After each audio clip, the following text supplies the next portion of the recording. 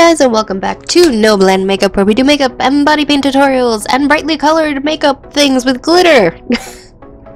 And today we are doing one of those last things that I said. Yeah, I'm in quarantine and very bored, if you can't tell. Anywho, yeah, I did this look a little while ago with the Amrezy palette and some glitter. So I'm gonna show you guys how I did it. If you want to see, obviously keep watching, and don't forget to like this video if you enjoy it. So I'm gonna start off by applying neon pink eyeshadow to my crease. This is one of those times where you want to start with less and probably a smaller brush. Now I'm thinking about it, but you know what, I like torturing myself a little bit. So I went in with a neon pink shadow. You don't have to do it with a shimmery one. You can honestly just do it with a matte neon pink shadow. I don't know if anybody can get it anymore, but the Sleek Acid palette had a good one. The Urban Decay Wired palette has a good one. Huda has a couple neon pinks that are pretty nice. Sugar Pill as well. So you have options if you want to go with a matte neon pink, but I did not. Don't ask me why, I just didn't. But once that's nicely blended out, I'm going to take a smaller brush and just run some of that pink on my lower lash line. Again, making sure that it's blended out, and also trying not to brush my actual eyeball. It hurts. Don't do it. I do not recommend. And I brought a little bit more of that pink in. With this smaller brush, it picked up a little bit more of the glitter, so I got more of that glittery, shimmery awesomeness going on. So I went ahead and did that.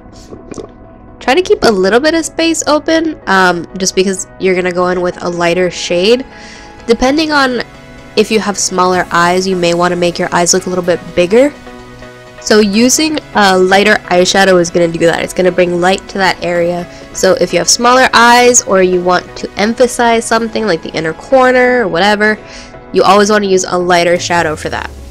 The flip side, if you have bigger eyes and you don't want your eyes to look even bigger, you probably don't want to use as light of an eyeshadow. And then, because this look was not extra enough with the neon pink and the shimmer, I applied some glitter. This is from, I got this palette from Riley Rose. It's like a pressed glitter palette thing. It was really awesome. Now I'm gonna show you this look with and without eyeliner, just because it looks good with both. So for the eyeliner, I'm gonna go ahead and apply some. You don't necessarily have to do a winged eyeliner.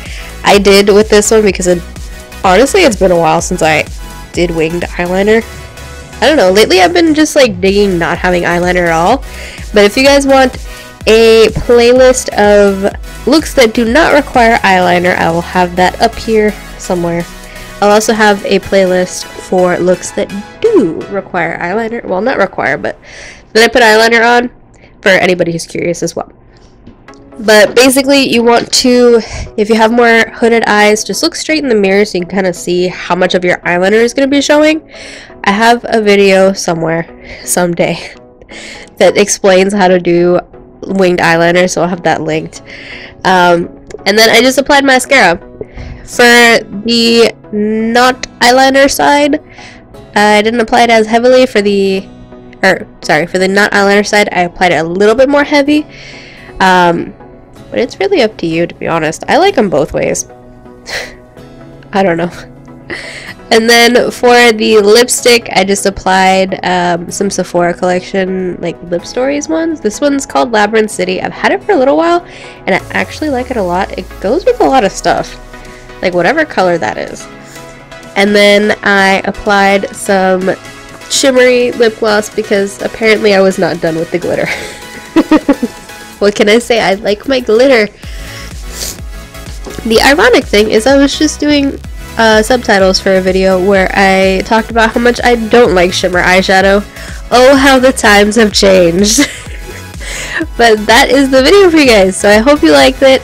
If you did, don't forget to give me a big thumbs up, subscribe to see what comes out of my channel next. And I feel like that was more me ranting than actually showing you something, but hopefully you guys enjoyed the rant.